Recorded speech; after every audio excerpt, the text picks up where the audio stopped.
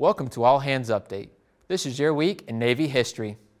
On October 21, 1797, the frigate USS Constitution launched at Edmund Hart Shipyard in Boston. Constitution is now the oldest commissioned warship in the world. October 22, 1962, President John F. Kennedy ordered a surface blockade of Cuba to keep Soviet weapons out of the country during the Cuban Missile Crisis. President Kennedy was successful in handling a dangerous Soviet Union without war. On October 23, 1944, the Battle of Leyte Gulf began when U.S. submarines attacked two elements of the Japanese Armada. In the Palawan Passage, USS Darter and USS Dace sank heavy cruisers Maya and Otago. The Battle of Leyte Gulf is widely considered to be the largest naval battle of World War II.